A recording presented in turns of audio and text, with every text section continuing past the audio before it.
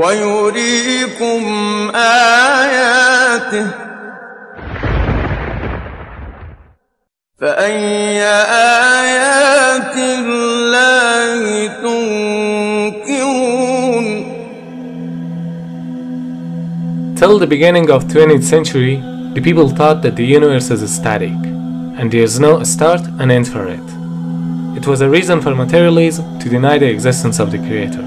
But in modern era of science, several researches, observations and calculations have been done which shed light to some cosmological facts. However, science is not 100% true because there is always variation in theories, but we select those evidences which are highly confirmed by science today. So one of those cosmological facts is that the universe is constantly expanding.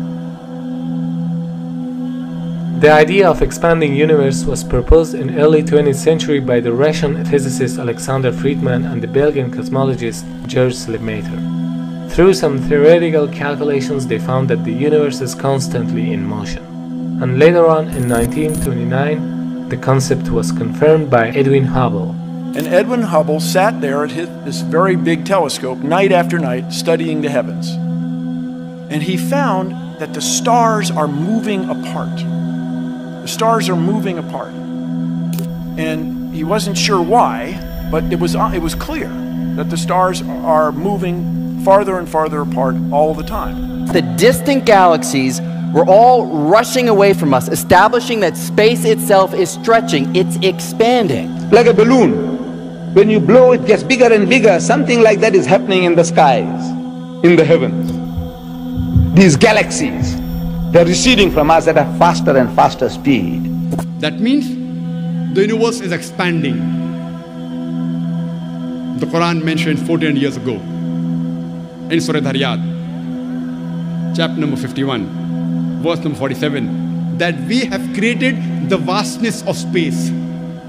The Arabic word musyun means vastness or the expanding universe.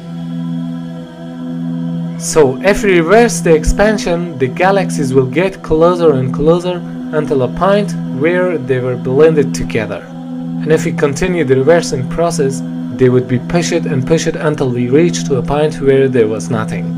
There's really nothing. There's no space, there's no time, there's no matter, there's no energy. It's nothing but the potential to exist. And out of that bursts the universe. Well, where did it take place? It took place over there, it took place over there. Where did it take place? Actually, it took place everywhere, because the universe itself was extremely small at that time. It's impossible to describe the moment of creation in human language. All we know is that from what may have been nothing, we go to a state of almost infinite density and infinite temperature and infinite violence. بديع السماوات والأرض وإذا قضى أمرا فإنما يقول له كن فيكون. The Arabic word bid'ah means the creation of something out of nothing. This word also connotes the fact that something is created not on a pattern previously designed of something, but as a completely new entity having no precedence. So the greatest marvel of creation is the creation of all concepts out of nothing. And what's amazing to me is that the laws of physics allow that to happen. And it means that our whole universe, everything we see, everything that matters to us today, could have arisen out of precisely nothing. So they say that this universe came into being with a big bang. The Big Bang Theory. Who says that? The most learned men of science, astronomers. Allah says, أَوَلَمْ يَرَ الَّذِينَ كَفَرُوا. He says, do not the unbelievers see?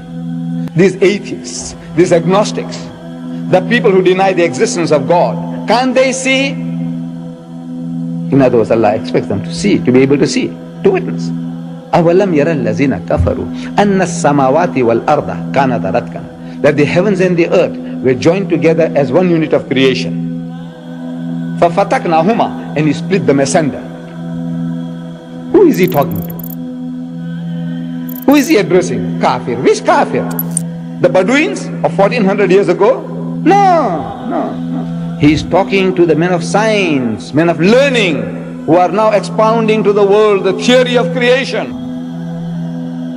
So after the explosion, the Big Bang, what should be there? Smoke or clouds of gases, right? Science calls it nebula. A nebula is an interstellar cloud of dust, hydrogen, helium, and other ionized gases.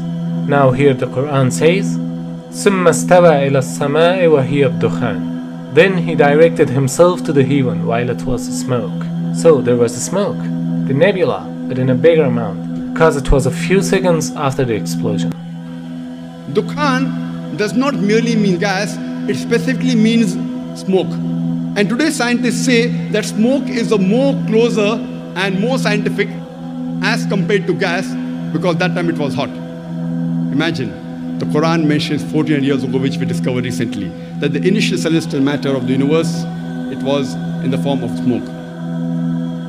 So in a time when there was no knowledge about the formation of the universe, how could a man talk about the Big Bang, the nebula, and the expanding universe, which are all confirmed by the modern science in 20th century?